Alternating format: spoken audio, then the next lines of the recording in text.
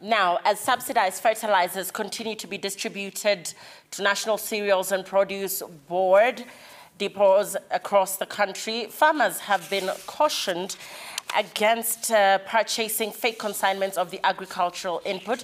Agriculture experts warn that with the subsidy program, counterfeit products will increasingly find their way into the market. At the same time, the experts have urged farmers to use efficient and balanced fertilizer for favourable crop produce. Types of fertilizer, efficient use and quality are among frequently asked questions about the agricultural input. With the subsidized fertilizer program introduced by the Ministry of Agriculture, farmers are in a rush to purchase the product as they prepare to plant during this short rain season. Agriculture experts have, however, warned farmers to be on the lookout not to fall victim of counterfeit fertilizer. The easiest way to check counterfeit is try to look for organic, not organic, but foreign material. The most commonly used material to fertilizer has been sand or stones, small stones, to kind of increase the weight. Of course, the other key thing that a farmer should take care of is to whom you're buying it from. So you should make sure that you buy from a trusted agro dealer. Tim Jackie, an agriculture expert at the Tegemeo Institute of Agricultural Policy and Development, says the subsidy program provides a loophole for cartels to smuggle illicit fertilizer into the country through the borders. When you're giving that huge subsidy, if I'm a transporter and I know naweza pitia mali niongeze sand I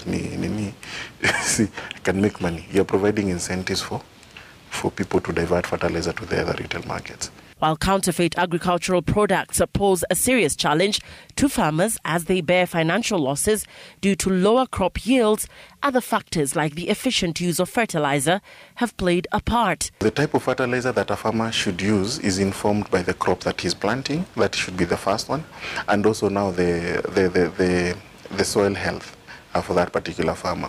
So each of these fertilizers has a different recommendation in terms of uses. Different types of fertilizers are used in growing different crops and at different times. Diammonium phosphate DAP and triple superphosphate TSP are used as basal fertilizer or during planting of maize, while calcium ammonium nitrate or CAN and urea are used for top dressing. The amount is also key for better produce.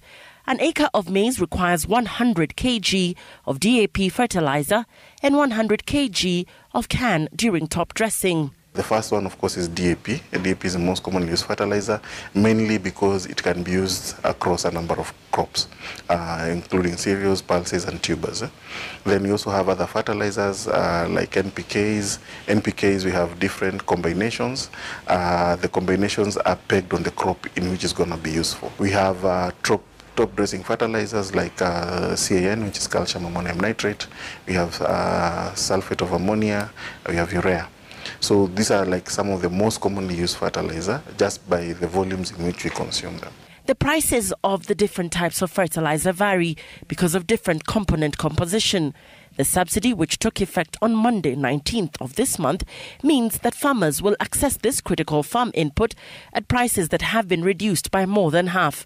A 50 kg bag of DAP and urea will now retail at 3,500, while MOP will go for 1,775, and sulfate of ammonia will sell at 2,220 shillings. The price, according to Tim Jaggi, is not a function of quality. As farmers across the country continue to receive the subsidized fertilizer, farmers in Kisii have urged the government to provide trainings on efficient use of fertilizer. Mtusaidie serikali ili tupate mbolea mzuri na iwe kijakiwa kama ni mzuri, alafu ndio mtatuuzia, tunauziwa. Sasa tunauziwa mbolea ile nyingine, saa nyingine nafunguliwa, saa nyingine natolewa iko na baridi na inagusa hiyo mbolea, sasa kuweka nakuta saa nyingine iko kama makaa, inakuwa na The